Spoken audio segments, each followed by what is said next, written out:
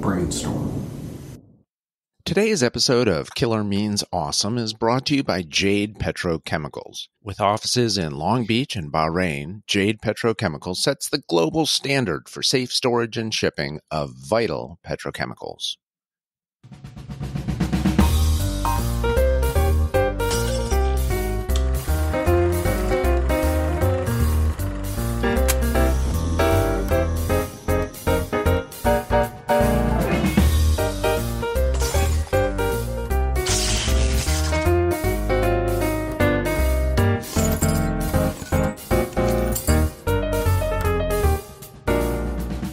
That sounds like a wild party that's going on there. Yeah. You know, like the glass is breaking, and it sounds like a good party.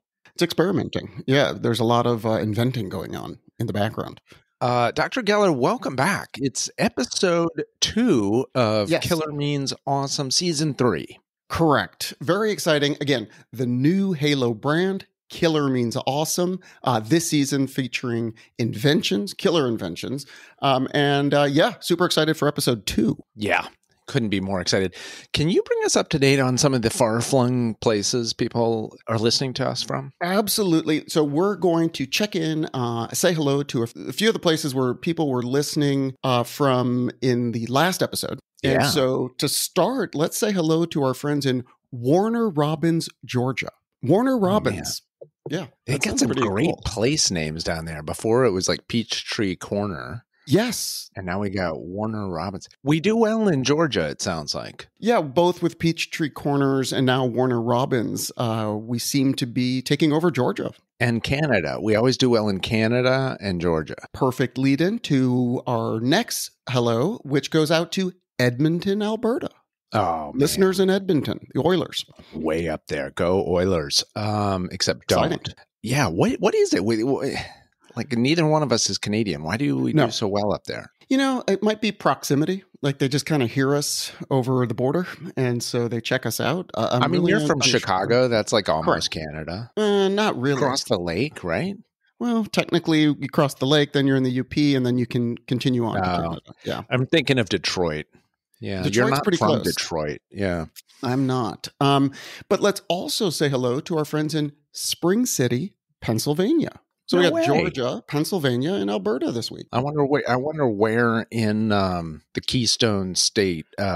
What's Spring City? Again? Spring City. I wonder where that is. I don't know. It sounds nice. It sounds lively. Yeah. Yeah. My mom, first few years of her life, she was in Wilkes-Barre. Oh, where's that? Pennsylvania. I don't know. It's like I mean, but is that Western? I think it's Western PA. Yeah. Well, I say that, but I think it's near Scranton. So I should know this. I don't know. Yeah. No, were you able to look at the inbox? Any excitement over the first episode? Excitement. Yeah. Mark M. from Newton, Mass. asked if there were more books that we could recommend on the topic of psychedelics.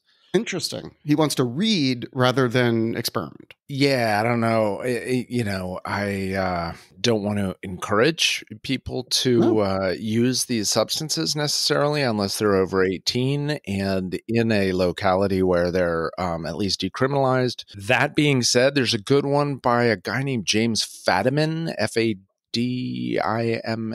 I think. Mm-hmm. That gives you the basics on the topic. Is he pro? Is he a pro psychedelics? He's both a professional and he's in favor of. Yeah. Perfect. Okay. That sounds good. He's experienced. Yeah. There's one also called Acid Dreams, which is good. It kind of gives like the history of LSD and the history of LSD in relation to American political history, American cultural history. Mm-hmm. That's a pretty good one. And then the other one that I think I mentioned in the last episode was the Michael Pollan book, How to Change Your Mind. Yes. So, I mean, I maybe start with those three. And then, of course, the other one also mentioned in the podcast was the one Albert Hoffman himself wrote about LSD, nice. My Problem Child. So Mark M. in Newton, thanks for listening. And maybe start with those four. I didn't, in the last episode, I was like, oh, and look, Bill Gates did LSD. And oh, look, Steve Jobs did LSD. I didn't mention and so did Charles Manson. and Ooh. so did, Lee Harvey Oswald. You Yeah. know what I mean? It could Got go to either balance way. it out. Yeah, Yeah. exactly.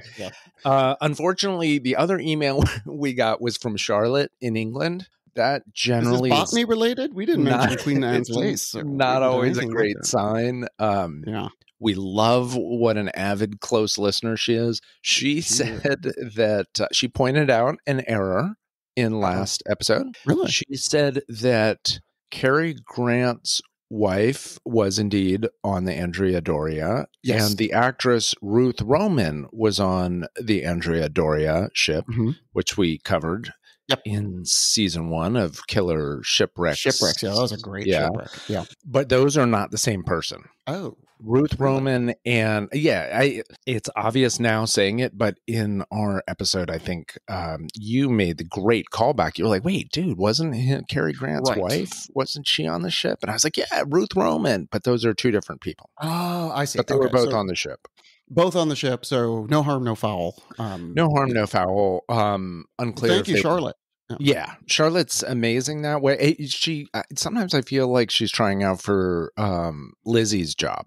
Like she's trying to, you know what I mean? Like she's got that sort of like, excellent work, boys, but there was this mistake, and also your tone in relation to this subject. She's got a little bit of that school marm. Right, but maybe she could be a fact checker. I mean, it sounds like maybe if she were to screen our episodes in advance of release, we could be well covered. Any other housekeeping items before we jump in? Some people saying great job, but those were the two that felt like they needed to be addressed. Let's jump in. Yeah.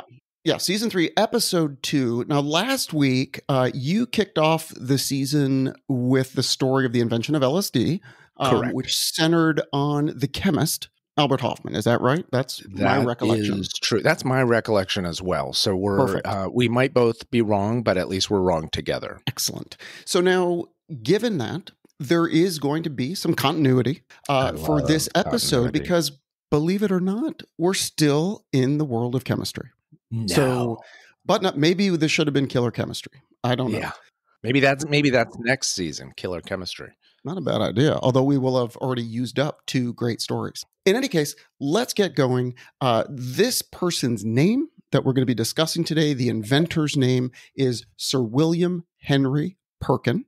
William Henry Perkin. No S on the end of that thing? I triple checked that because I kept saying his name as Henry Perkins, but it's Perkin. Perkin. Weird. Okay, so Sir William Henry Perkin was born in March of 1838 in London, England. So again, episode 2, we have another European chemist. Keep going. You have my attention. Great. So 1838, William Henry Perkin is born, and we're going to quickly skip ahead 18 years to 1856. Okay, so we're just cutting to the point where William Henry Perkin is 18 years old, and the year is 1856. Now, 1856, incidentally, was a leap year, I know we track those things.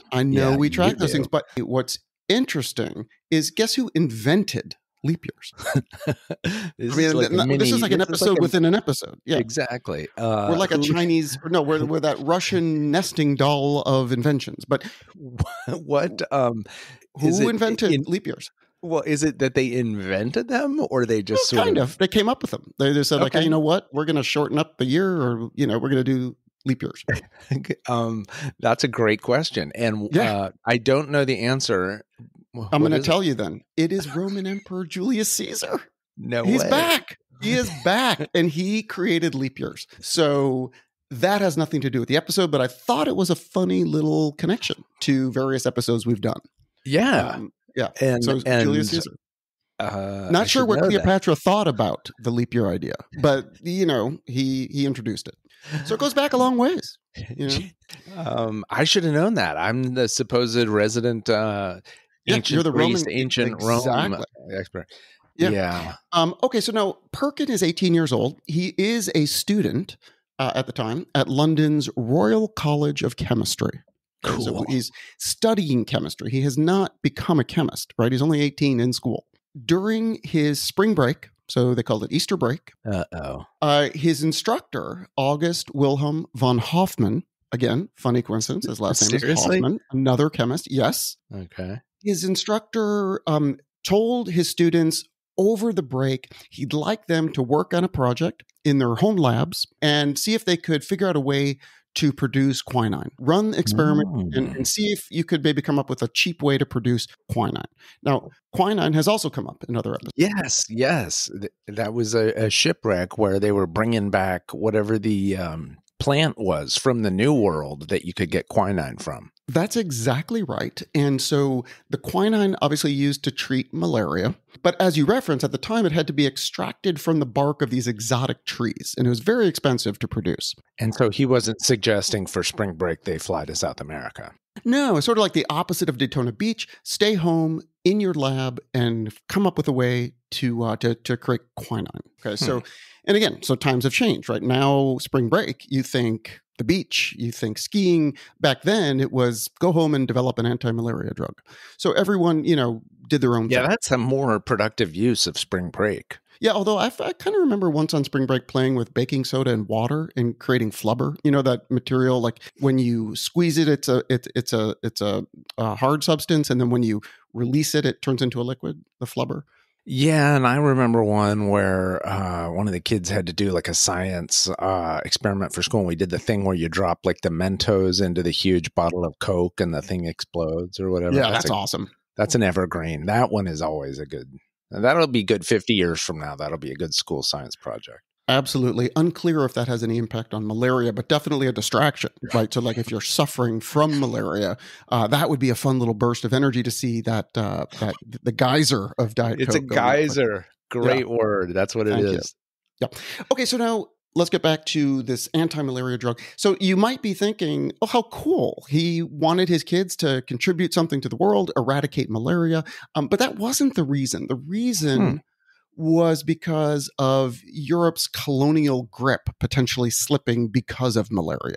So it wasn't necessarily an altruistic pursuit. It was more about like, geez, we're taking over all these lands and all our people are getting sick. So we need quinine so we can keep, plundering. Wow. So you just flipped it on its head there. It became a tool of empire. True. However, I am unclear as to whether or not William Henry Perkin was aware of any kind of sort of nefarious ideas behind this assignment. I think he was just bummed he was just bummed that there was homework over spring break. Right. He's like, ugh. Right, you said no homework. That's the only reason I signed up for this class. Yeah. Like, what's going on here? However, ever the dutiful student, Perkin began experimenting, and he was using a substance called aniline, which is a colorless aromatic oil derived from coal tar. Really? Yep. And the coal tar was basically described as... What's the name of that? Aniline? A-N as in Nancy, I-L-I-N-E. That's what he was using to do his experiments. Now, this was a discarded sludge from the gas lighting of the Victorian period. So lots of it laying around most households. It was a waste product. So he's going about his business. He's doing his concoctions. Can you imagine how bad air quality was back there in London? I mean, it's one of those, it reminds me of Latimer. It's like, hey, turn on the air conditioning. I can't breathe. Yeah, but I'm chilled. It's perfect. Yeah, but I can't breathe. Like every single day, air quality index would have been like just horrible. Don't go outside. So he's adding some alcohol, he's mixing things up, and he's trying to get that colorless quinine. He noticed, however, though, in his test tube after mixing it all together, that all he had was a thick black goo. And so sort of the opposite of quinine. Yeah. So he's pretty bummed. He's like, whoa, this backfired. So he's trying to wash it off. And as he's washing it off, he notices that the residual effect of this black goo leaves a very vivid purple color. Okay. Really? And yes. On his skin? Or on the equipment? I love the way that you're introducing these concepts because it started out on his skin and then he noticed that it transferred to a cloth. And when it transferred to the cloth, it had this untarnished brilliance in color. What? Okay? Yeah. So he's looking at this purple color on the cloth and he realizes that he did not synthesize quinine. Yeah, he's going to get an F. He's not going to do well in this course. Plus, his parents are pissed because he's ruined the tablecloth. Black goo all over the place. But he did inadvertently invent the very first synthetic organic chemical dye. No. Trying to do the quinine ends up with the first synthetic organic chemical dye. They describe it at the time as one of the most astonishing examples of serendipity in science, and I'm going to explain why. He's sitting there with this purple dye. Now, until that point, he's like, this is a disaster. I cannot get this out of this fabric. Purple is so not my color. Like, first of all, it's not my color, although, Britain is the land of monarchy. So, maybe they can get a contract with the royal family. Yes. But still, it's like, he's probably thinking like, oh God, like this is not at all what the assignment was. Correct. Now, at that time, there were only natural dyes. And you referenced the royals. So the natural dyes have a very rich and long and, dare I say, colorful history. I was going to say India, Armenia, places like that. Yeah. Yeah. So all of these natural dyes obviously derive from plants and animals. And the extraction process. What are they using the animals for? I'm going to tell you. So the extraction process for creating these natural dyes was very painstaking and laborious.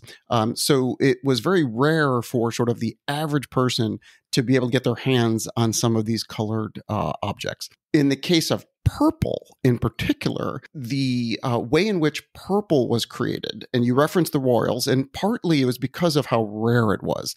The reason being, it had to be extracted from a type of shellfish that only grew in select places in the Mediterranean. Get out of town. I'm not making That's where purple came from? That's where the natural dye. Yeah. It came from shellfish? Yeah.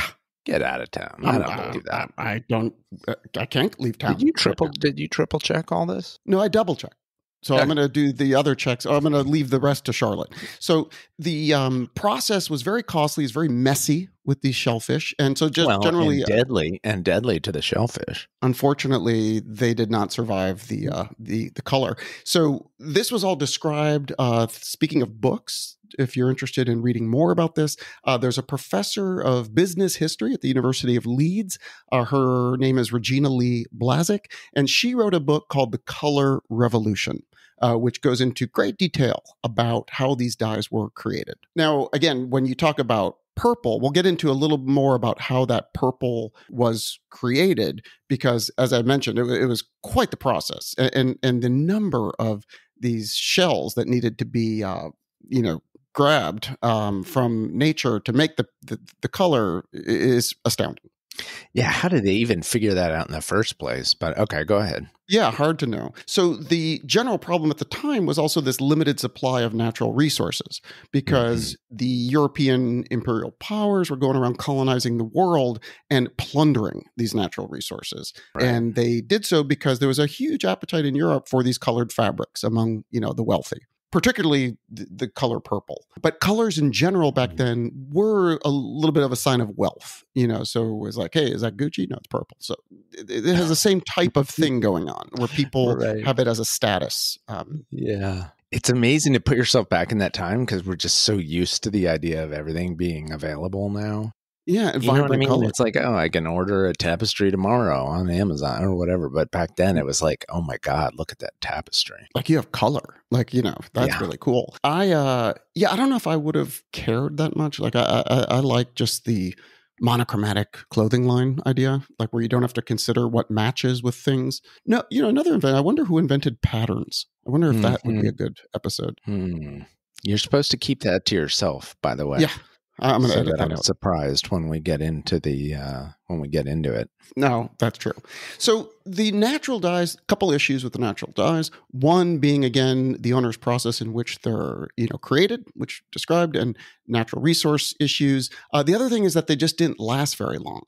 So they faded very quickly, these natural dyes.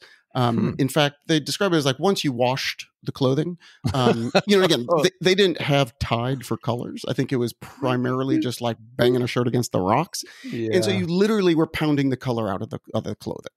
Also, but I imagine with some of those royal vestments, it's not like they're getting washed all the time. You know what I mean? Like, they're probably kind of smelly old things that are just really heavy, and that's just part of the deal. And they probably have backups, right? Like, that starts to fade, you bring out another one. But the that's a good sun point. was also, a factor because the sun faded the colors.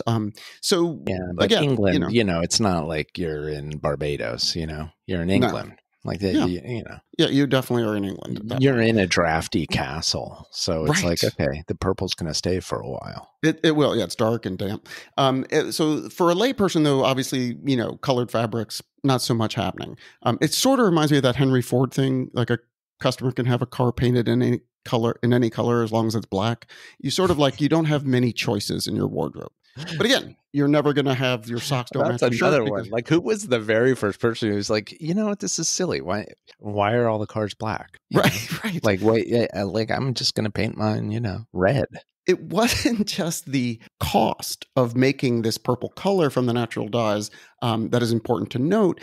It's also, as you referenced in relation to the royals, the significance of purple, right? Yeah. He didn't just create some shade of brown where it's like, oh, that's nice. Yeah, that's dog poop brown. That's dog poop brown. So very fortuitous that the color that he happened upon was purple. And so let's quick aside did he instantly say like, oh, whoa, that's kind of cool? Well, he did understand the significance of purple, which I find kind of interesting. Yeah. Quickly related to purple. So do you think this professor, like, he gives the assignment and then part of the deal is like, okay, whenever they come up with something, he owns half the patent? Wow. Amazing that you bring that up because I actually did look into that. I was like, well, wait a second. If he was doing this as a school assignment. Yeah. No, what he ended up doing when he first realized that something else was going on, he started doing his tests in a different part of his house or something that wasn't where he was doing his schoolwork. And so he claimed that what he was creating had nothing to do with the assignment on quinine. So but that did come up. Yeah, but clearly it did. That's what it originated from. Right. Now we know that. But back then they're probably at the time, he's like, I'm not letting Professor Hoffman horn in on the big money here. No, but Hoffman actually did ultimately try to get in on it. Well, just on his own, not even like trying to horn in on William, but just doing his own dye activity. Yeah. But so a brief history of purple, which I found to be interesting. I was like, why so random? And I looked it up, and according to the New Testament, Jesus Christ, you might be familiar with him, in the hours leading up to his crucifixion was apparently dressed in purple. As sort of like a whatchamacallit, like as sort of teasing him or mocking him or something? That's exactly right. They were the Romans were mocking him because he claimed to be king of the Jews. Yeah. So they're like, all right, king, let's put on your purple. King. Throw on some purple. I wonder how they were making the purple back then. Was it from the shellfish over there in the Mediterranean? Yeah. Huh. And in fact, I'm going to give you another little tidbit about that. Alexander the Great, who seems to make an appearance in almost every episode of any season of our pods. Yeah, someday I want to go through the list of like which people popped up the most in our across multiple but anyway, Alexander. Yeah, you just asked Charlotte. Yeah, just ping Charlotte. She'll know. But Alexander the Great, when he was giving imperial audiences, wore purple. Here again, another tie-in. The kings of Ptolemaic Egypt all wore what was called Tyrian purple. Very cool. That goes back to your episode on Cleopatra. Exactly. Where you explained to us about Ptolemy and all the different ones. Yeah, lots of Ptolemies back then. Yeah. Now, as early as the 15th century, and they were wearing purple, huh? Yeah, all they wearing purple. The purple. Yeah, it was this Tyrian purple they called it. Okay, I wonder what. Now, as what early is that like a? Okay, I'll look it up. It's a deep shade of purple. Yeah, yeah. Now, but in Egypt, you do have the sun damage issue because like that is Unless you're just hanging out, in the pyramids, it's probably dark because I don't ever see any windows on the pyramids, so that it must have been dark in there. Yeah, design flaw, or was that just part of it? Interesting question. Windows. Yeah, so as early as the 15th century BC, two cities on the coast of ancient Phoenicia, which is now Lebanon, a city called Sidon and Tyre, were producing purple dye. That's where a lot of this was coming from. And again, they were getting it from a snail. And the dye was actually mentioned both in the Iliad of Homer and the Aeneid. Yes, and the Aeneid. And this deep, rich purple dye from the snail, the reason it became known as Tyrian was because of that region in Tyre. So it was like tier. There's something about there's some theory that, like, I forget how it goes, but it's something to the effect of, like, when you don't have the word for the color, you don't see the color. And they look back at I forget whether it's the Iliad or the Odyssey, and they point out, like, there's just, you don't see a mention of the blue sky or the whatever else, a green or whatever, because, and they're saying, like, those, I don't know what it's worth looking into, but the point is that like, they don't have the word for it yet, and they're not anyway, I thought of it because you mentioned which one, the Iliad. Yeah. The other thing that's just coming to mind is has to do with India. Like, I associate them with, did they have some way to make purple over there? Like, yeah, I mean, there were places in which purple was being produced, but again, from these natural dyes, it still involved using these various animals. So that was like the expensive, like, that's the, super expensive. Rare. You asked about the number of snails. So thousands of tiny snails had to be found. Then they had to crack their shells, remove the snail, and they have found mountains of empty shells in these ancient sites of Sidon and Tyre, where they were producing this color. Yeah. So these snails, they had to be soaked for a long time. Then their tiny glands had to be removed and the juice extracted. Lord. I mean, it was a whole process. It took a long time. It doesn't sound cozy for the snail. Do they also eat the snail, by the way, or am I getting off track? You're definitely off track. Like, I didn't look into that. That'll be on Killer Restaurants. We'll get into that. But a very onerous process to produce this. And so that they would get this dark purple dye, and then they would use it to dye the wool or the linen and silk. It was a very bright color, but created at great expense. I bet Cleopatra was arrayed in some of that when she was presenting herself to Mark Antony or to Julius Caesar. Definitely some purple. Hitting the purple hard. Yeah. No doubt. Coincidentally, a German chemist named Paul Friedander tried to recreate this Tyrian purple in 2008. And check this out. He took 12,000 mollusks, and he was able, from those 12,000 mollusks, to create 1.4 ounces of the dye, which was just enough to color a handkerchief. So, I mean, can you imagine? I know, those poor 12,000 mollusks, just for like a tiny amount of purple dye. Amount. Now, that tiny amount, a gram of Tyrian purple, that was made from 10,000 mollusks, according to the original formula, would cost about 2,000 euros in the year 2000. So super expensive. Well, and way back when, I mean, adjusting for all the inflation and everything, but way back then, I would assume that would also be a way to get rich. Like, if you were good at that process, and you had a team of people that would gather up, you could become a pretty wealthy dye maker, dye seller. Yeah, that could be. I wonder if there was like a big business around that. That's interesting. Got to be. I mean, like with the Armenian carpets, with the Persian rugs and all that. Beautiful rugs. Incredible colors. And they were working with dyes way back when, but they must have all been, from natural dyes. From organic, natural dyes. Yeah. But, so even great sophistication about working with different colors and stuff. Incredible. Yeah, so those are incredible. So during the 60s and 70s in the US, the counterculture psychedelics, again another tie-in, and musicians like Jimi Hendrix with his song Purple Haze were all sort of centered on the color purple. Good point. You had that English rock band Deep Purple. Okay, formed in 1968. So I wonder what the association is there, because, like, of course, the thing that popped into my mind was monarchy. But you're right, in the in the psychedelic age, purple was a big thing. Yeah, I think it just took on this sort of aura of, like, it started off being incredibly difficult to get and very expensive, so it had all those connotations of wealth and whatever, and then it just sort of morphed from there to become this coveted color. Even Prince, Purple Rain, so purple just keeps coming up. Let's just leave it at that. So let's go back to the mid 1800s. And again, let's go back. At that time, purple just happened to be the most coveted color in all of Europe.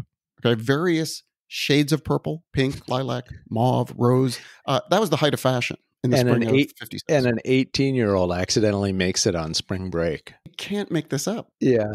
So pretty incredible timing. Wow. Now, And it here's was where only when he washed off the black goo that yes, the purple was left behind. Okay. revealed itself. Yeah, yeah. I Hmm. mean, just unbelievable. So Perkin was not an idiot. He realized very quickly that he was onto something, given the color. And so he filed a patent in August of 1856. Oh, that year, as an 18-year-old, he does I it think it was that immediately. day. I think he was Yeah. like, Jesus, this is purple? Are you kidding me? I made it out Yeah. of this sludge. You probably didn't even have to fill out all the paperwork. It's just like stain the piece of paper with the purple. It's like, dude, I know how to make this. Hit me up. Yeah, you don't need Latimer. Like you just, go ahead and just send in a swatch. Right. Here's the invention or whatever. Good luck, doing that without all the snails. Good use of swatch, by the way. Okay, go Thank ahead. you. Yeah, I actually, that just popped out and I was very pleased with that. So now he files this patent and and with the filing of the patent, they say, boom, a new industry was born. No. That's, because of this dye. But it's just purple. It's not like he's figured out some way to make all the other colors yet. Not yet. And that's another Okay. good, preview of what's coming. But he does call this purple, originally he calls it Tyrian purple, so that he felt it could have more value because that's the association with Tyrian is where the value is. And again, he could not have chosen a better time or place for his discovery. Yeah. England at the time, cradle of the Industrial Revolution, right? Mm-hmm. Largely driven by advances in the production of textiles. So I think textiles, now you got to have the color. So the science of chemistry had advanced to a point where it could actually impact these industrial processes. And you have coal tar, which was the major source of this raw material that he was using, from the waste products, in abundant supply for making this. Amazing. Now, hold on. So first he calls it Tyrian purple. He calls it Tyrian purple when he files the patent. And again, everything is basically in place for him to just exploit this discovery. He's all ready to go with this Tyrian purple. And again, he's 18. Notice he didn't call it Perkin purple, which, some people did actually call it Perkin purple. But before we get into what happened after he files the patent and essentially starts this new industry, we need to hear from our new sponsor, which I don't know if you heard in the open, is also quite appropriate for this episode. Good point. Thank you. We're really chemistry heavy kicking off the Inventions season. This is great.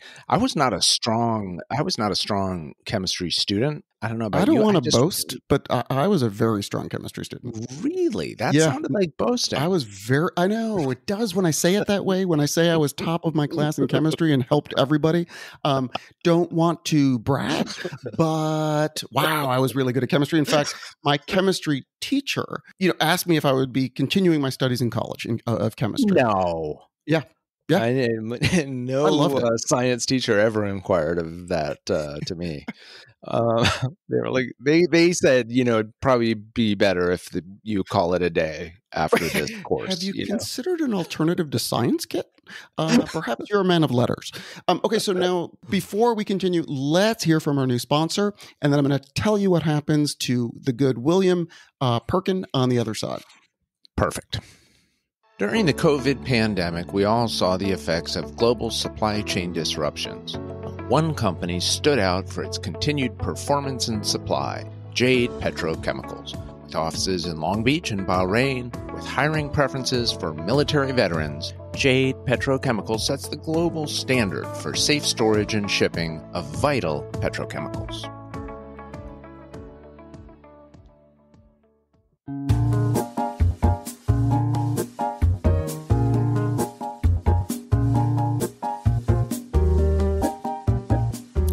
Yeah, Jade Petrochemicals. Welcome aboard.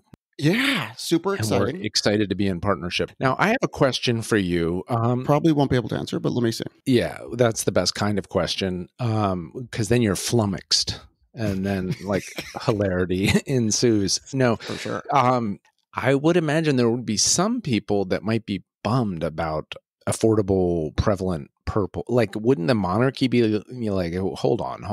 Like, that's our I think it color. was just colorblind people were upset because they felt like someone else had an advantage over them. Well, but I thought colorblind people, it's trouble with green and red, isn't it? Well, red green is one type of colorblindness man, which I do have. Yeah, you have a tremendous amount of useless knowledge stored in your head. I do. It's really frustrating. I feel like it takes up too much space. You know how you clear out your hard drive? Sometimes I feel like, can I clear out all this extraneous information? Because I hate when I just come up with random facts that I do not need to know. I was watching a hockey game the other day, and I had to watch Wait, you were watching hockey? You gotta be kidding me. I had to watch the opponent's feed because it was against a local team here in California. I hate that. Okay, but the opponent's broadcast team was like, hey, by the way, Washington Capital forward Anthony Mantha, colorblind. And I was like, first of all, how did I not know that? Second of all, what relevance does it have? Third, why did I have to wait and find out about it from like the opponent's broadcast team? Like, but you should have had the second question first and just stopped there. With what relevance? 0. So now I don't have to consider this anymore. You can edit all of this out. Okay, but anyway, so the monarchy, there's no evidence they tried to crack down on the. No, not again, limited research here. Because it's like, if purple is part of what was so special about it was that it was so rare. But so suddenly if everybody can have it. Yeah, and I think I read something around like the Pope, and they were wearing purple, but then something changed and they switched to red. So I'm not sure like what was going on there. Did you see that the Pope just kicked that guy out of his house at the Vatican? Are you up on that? And now he's evicting people? You think he'd have people to do that for him? Yeah. He shows up. In the cape and everything. No, this was like some American cardinal or something who was he was one of the traditionalists. He was bummed about the new Pope being friendly toward the gays and all that stuff. And so he's just always harping away at this Pope. And finally the Pope was like, you know what, dude? Like, you've been living rent free here at the Vatican. More free lunch. Yeah. Go find lodging somewhere else. Start paying rent. Yeah. You don't like my ideas? You don't like my house. So get out of here. Perfect. Okay, so now that's a good segue into what Mr. Perkin was up to after his invention. Counting the money, I'm guessing. You're not far off. So again, he originally has this purple, this Tyrian purple, as it was known in the ancient world. Then he decides to change the name to a more fashionable French word, mauve. And whoa. So that's the shade we're talking about? That is the shade we're talking about. And the color mauve was all the rage in the mid-1850s. So Lee Blazek, who wrote the book I mentioned, The Color Revolution, she says, quote, the color mauve was all the rage in the mid-1850s as ladies of fashion adopted the new hues to come from the French and Swiss textile mills. Now, wait, this is the lady in Leeds? This is the lady that wrote the book? Professor in Leeds. Yep, The Color Revolution. Yeah, like for instance, calling it like Leeds purple, like that wouldn't have been good. But if you put a French, you put a French word on there, then it makes it fashionable. Yes. Yeah. And so when he went to start to commercialize this dye, this color, he changed it a little bit and called it Mauvienne. So he took mauve and then he created Mauvienne. Yeah, I think that is, now we're gilding the lily a little bit. Like, just call it mauve. And I've never even known how to pronounce that color. So I checked a couple sources. I went with mauve. I could be off. Yeah, I'm okay. Mauvienne, like IAN at the end. Mauvienne. It was actually E-N-E, but it's like the French. Mauvienne. Okay. Mauvienne. Yes. Yeah, great pronunciation. Thank you very much. That was one of the teachers that said maybe you should keep studying this one. Really? She said I had a good ear. Yeah, good accent. And mauve was associated with, Parisian haute couture, as they say. So he was trying to, again, very sharp for an 18-year-old to not only capitalize on the dye, but to know how to name it. Yeah. This guy's 18.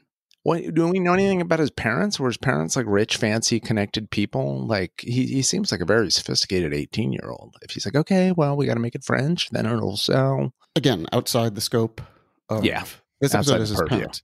Maybe if this was Killer Biographies, I would have gone into his family, but I'm keeping this real. Yeah. Thank you for doing that. this in August of 1859, in the newspaper, there was an article where it said London had succumbed to what is known as the mauve measles. Everyone just wanted this mauve color. Amazing. And he just invented it, essentially. In fact, there's a great photo online of they still have the little glass vial and stopper with the label Mauvien, the first one. The very first one that he created. Oh, man. Which is very cool. And so at the time, there was a lot of celebration around his discovery. And later on, someone wrote, the chemist C.J.T. Cronshaw told a gathering of the Society of Chemical Industry, if a fairy godmother had given Perkin the chance of choosing the precise moment for his discovery, he could not have selected a more appropriate or more auspicious time. I mean, yeah, because of what you said. Yeah, because of what you said, the Industrial Revolution. They're starting to crank out the textiles. And everyone wants that color. Like, he happened to discover that color first, Like, that's crazy. That feels like it was meant to be. Yeah, and it keeps building on it, because Queen Victoria was wearing this Mauvien color. So that got more people, demanding this color. Empress Eugenie, the wife of Napoleon III in France. Sure. Yeah. Big fan of the mauve. Loved the mauve, huh? She was all about the mauve. And then with the, production of the different textiles, and the hooped skirt required a large quantity of cloth. So all this came together and became sort of the perfect storm for Perkin. What a bizarre fashion innovation or technology that was. The hooped skirt. What the hell? The hooped skirt. Yeah. But that could be another invention we cover. That might be a short episode. But in 1857, in May, one of his business associates in the textile industry wrote to him with congratulations that, quote, a rage for your color has set in among that all-powerful class of the community, the ladies. So very popular with all of the dresses. And again, you had Empress Eugenie, you had all these people in highfalutin roles, showcasing this color. Wow. Okay. So all of a sudden it was the mauve revolution in London in the late 1950s. Huh. Yeah. And in France, right? Because you had walking around Paris or London and you're like, yeah, I did that. I'm 19 now and I did that. No one would believe you. And it was also the very first time that sort of normal people like school teachers could afford to buy these fabrics in these beautiful, bright colors. I mean, I wouldn't just classify all school teachers as normal people, but, Not all. Yeah. Sorry, I didn't mean to make that a declarative. But what I will say is that, again, when you look at the serendipity, the Singer sewing machine had just started being imported from America. So you have these people making their own clothes, but now able to, use these colored fabrics. Unbelievable. And they won't fade or, when you wash them or dry them in the sun. You know who's the second happiest about this beside Perkin? Who? The snails. Oh my gosh, you are so right. Although I did also read that among the very wealthy and potentially the royals, although I can't confirm that, they preferred the natural dye. Because that was what was still separating them from the masses. It was like a status symbol. I wonder if you could tell, honestly, if you had two fabrics and you put the two dyes next to each other, if you could really tell. Yeah, I don't know. That's a great question. The color, which, you'll see online, is phenomenal. Like, it is an incredible shade of purple. Not usually that impressed with purple, but that it looks really great. Again, you have the Mauvien, and he went on to then discover some other colors. So he kept now producing colors. Factories started popping up across Europe producing these dyes.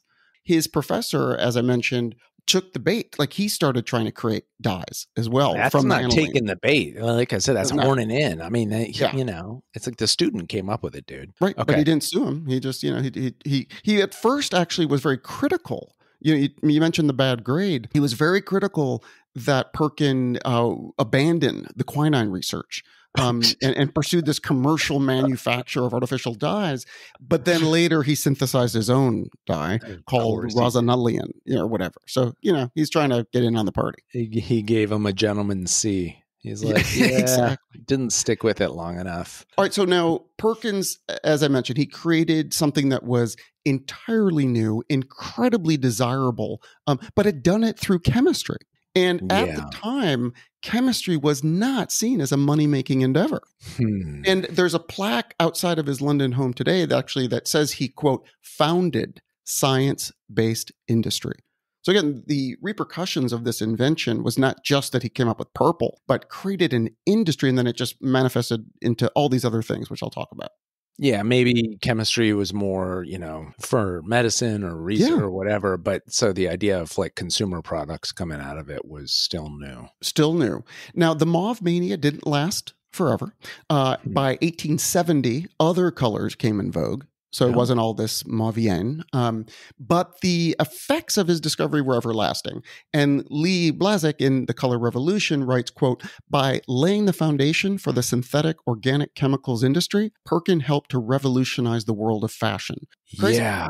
Yeah, the other thing, just to tie back to last week's episode when we were talking about psychedelics, how they've been used for thousands of years, that was, I forget where I heard this, but they mentioned that part of what was so stunning to people in these ancient colors about psychedelics is that they were having visions of these incredible colors, which were sort of rare in the natural world. Like, natural world is a little more drab. Interesting. So your brain created these colors? Yeah, these really intense colors and like visions of like incredible jewels and sort of heavenly landscapes and stuff like that. But part of what made the vision so stunning to people is that, these dyes hadn't been invented or popularized or whatever. So like in the natural world, they weren't seeing such intense hues, Right. But interesting that you can see these vivid colors in your mind's eye, but they don't exist in reality. Like that. Yeah. That is interesting. What about So not to be too materialistic about this, but does he get just obscenely wealthy? He does. So he's very young and very rich. And while he was sort of perfecting his technology, he created other colors. So his business was huge. And again, he basically inaugurated this new branch of chemistry, which would have, again, a huge impact in numerous fields. So again, going back to Lee, and you can see which book I leaned on here, but in The Color Revolution, she says, quote, that industry not only brought new paints, pigments, and dyes into the world, but it was ultimately responsible for major innovations such as synthetic rubber,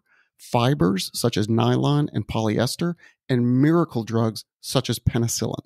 So again, it's just this idea that chemistry could generate industry. Generate industry and generate billions in profits. So huge. And again, like no one ever considered like some simple experiment in this 18-year-old's house would be a catalyst for this entirely new way that science and industry work together. I mean, it really was like a huge deal back then. Yeah, this was the perfect sponsor to have today, petrochemicals. Yeah, unbelievable. And she also compares him, frankly, to Bill Gates, Steve Jobs, and Bezos.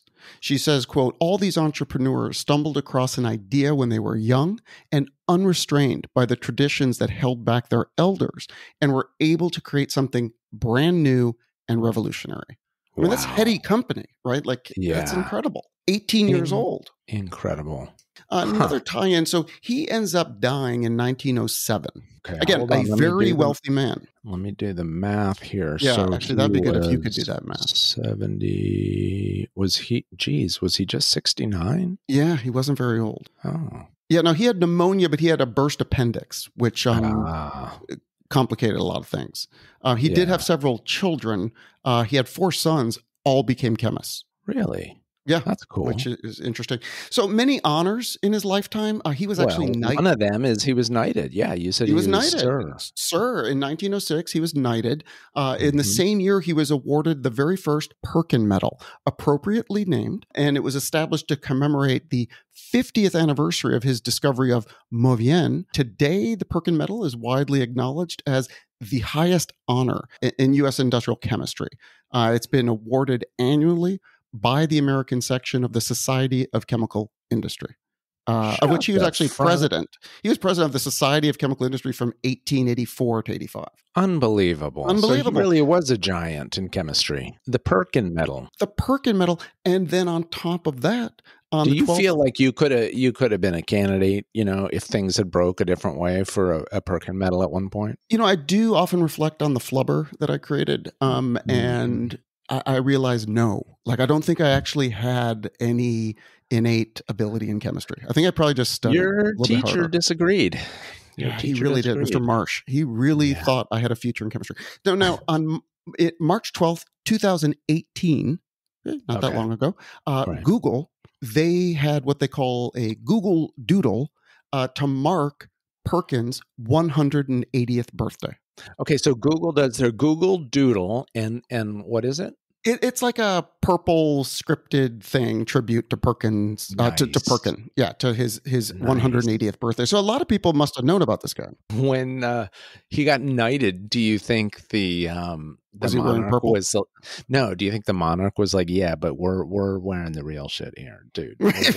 We're still using the snail stuff. Yeah, a lot of snails went into this. Good job. You can be a sir, but like.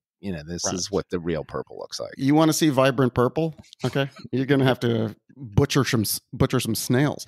You want to see vibrant purple? That's fine, but just step away from the window because it's very susceptible to sun damage. So exactly. Come over here and look at my robe. Wait, why is it gray? Oh, you walked here. It's sunny out. You can't do that. Oh man. I just think it's insane that he was so young, that he was on vacation, that he's doing homework, and he's trying to synthesize this quinine for his motherland so they could continue to conquer, lands far away. Incredible tale. And as for continuity, it reminds me a little bit of Albert Hoffman with LSD, where it's like that's not really what he was trying to do. He was trying to come up with something for childbirth or some kind of medicine, and then he's like, "Oh, what the hell is this stuff?" What? Same thing here. It's like he's working away from trying to make some synthetic quinine, and it's like, "Oh, how about make $1 billion instead by coming?" Yeah, I wonder if he had other homework on vacation. And he was like, you know what? I'm not even going to do it because I just invented purple.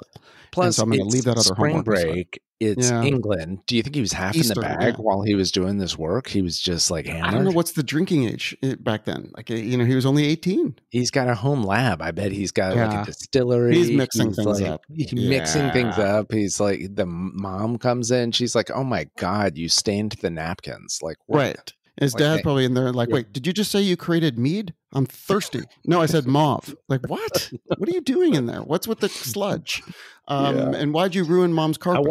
I wonder during the mauve measles, the mauve revolution, I wonder if men were also getting into it, wearing some purple suits and stuff, or is mainly more the female fashion? Yeah, only what I read was really rooted in the various female garments. All the dresses and the hats and the trimmings, everything was in support of what the ladies, as they said, were interested in It's wearing. interesting how there's connotations to color. It's like we said, purple, monarchy, but then also like creativity, maybe, with Jimi Hendrix and the hippies and all that. Maybe it's that Alexander the Great's wearing the purple. Yeah. It's like, that gets to the monarchy. I mean, that gets to the rulers. But then there's also the creativity. Whereas like with red, there are connotations to that, like, seeing red, or like the bull and the matador, or the sports car. Like there's just different. Anyway, do we know what other colors he came up with? Any good ones? I didn't see anything that jumped out at me. It's hard to top mauve. It's hard to top mauve. I did, obviously read way too much about the way in which other colors were derived, like indigo. That came from the Indigofera tinctoria, made, the indigo dye from the leaves of this plant. Yeah. Indigo, but is indigo like deep blue? What is indigo? Yeah, that's like a deep blue. That's cool. But you had these insects that were very sought after because you could create like this scarlet dye called carmine. You'd find these weird things, like you kill a bug and you're like, oh, it's red. Maybe I can, wear a shirt. The other cool thing is it's not just the color. That they've got like the blues and the purples or whatever, but they also had a lot of gold in Africa. And so they probably had like gold thread and gold, they had garments that had gold in them as well. Yeah, and it's interesting when you see some of the like hats back then and things like where they were using dye very judiciously, so that it would be just on the trim or as a decorative item, not like a whole dress that's purple. Yeah, you saw it kind of makes you feel. It kind of makes you feel like consumer culture and modern technology has sort of ruined it a little bit, like because everything is just so widely available and so easy. It's like, okay, but you still have designer labels. People are still finding a way to essentially boast about their place in society based on what they wear. Right. So it's the same idea. And it's weird how certain, like, why Burberry, like why that particular pattern suddenly like caught fire and became a status symbol. You know what I mean? Yeah, like inventions of patterns like that. I wonder about that. Like when was someone like, why isn't this shirt, with a pattern? Like you should put a pattern on that shirt. Like, well, I don't know. I'd still just want a blue color.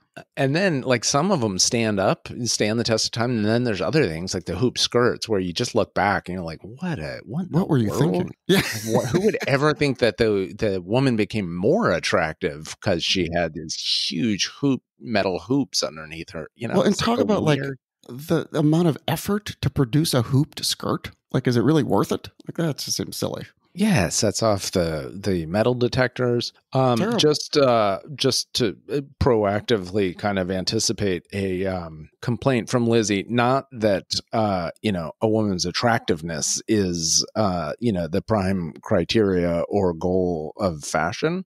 No. So I just want fashion also is an expression of self. I've been taught this by my daughter. Yeah, that's very true. So it doesn't depend on the gaze of the man or whatever. Correct. Okay, so do you think I'm out of the woods there? Maybe. I'm a little nervous, but I was quoting when I said the ladies, like someone made a reference that your color is the rage with all the important people, meaning the ladies. That's a quote. I didn't make that up, so I don't want to hear from you. That's also a good clarification. Okay, good. Yeah. So anyways, that's this week's invention, the invention of dye. It's really interesting. That's an amazing story. Great episode. Do we have to stick with chemistry because I'm going to tease next episode? Yeah, I was going to say, are you teasing? I'm teasing. Okay. And it's not chemistry. Okay. And it's something that has a connection to your family. That's all I'm going to say. Okay, now I'm nervous. Yeah, no, don't be nervous. It's nothing that will won't reveal any personal details or anything like that, and it won't reflect badly on the Geller clan. Excellent. Overall, I'm just saying you have a personal connection to this. Excellent. Okay. But in a sense, we all do. Okay, Sir William Henry Perkin. The inventor of the synthetic dye industry, really, more than just the color. So that'll do it for episode 2 of Killer Inventions, season 3 of the Killer Means Awesome podcast. We look forward to our next episode in which you will be presenting an incredibly interesting invention that somehow relates to me as well as everybody else. Yeah, we'll see if it's incredibly interesting, but it should be passably interesting. I'll take it. See you next time. All right.